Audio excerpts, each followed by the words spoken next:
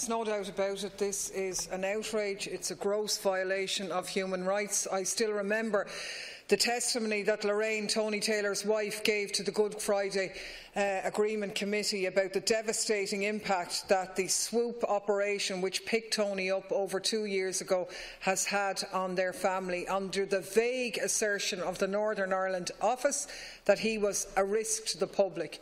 Unverified by any court, still incarcerated after 2 years. No evidence presented to him. This is internment by another name, and it is utterly shocking.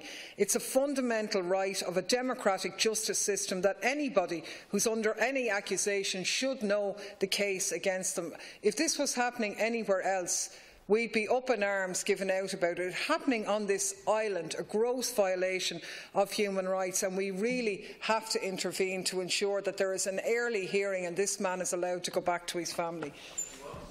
Thank you, Paula, and thanks for picking the subject. Minister Taoiseach, when in March 16 Tony Taylor was arrested under the revoking of his licence. Thanks, Ceann Comhairle, and thanks, Taoiseach. In some ways, there's a kind of a strange irony between the similarity of Tony Taylor's case and the case of Ibrahim Halawa, where people were justifiably outraged in that case about court dates being cancelled, no clue as to the charges against him, and basically him and his legal team being left in the dark.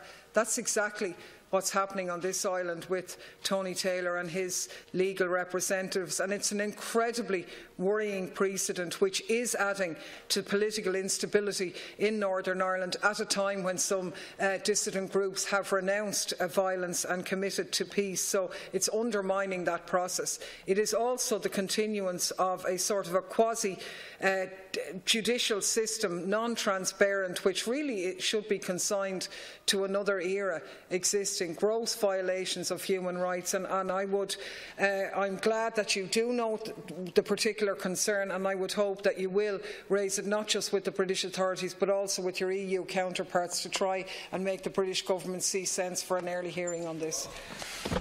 Thanks, Paula. Minister Taoiseach, I too welcome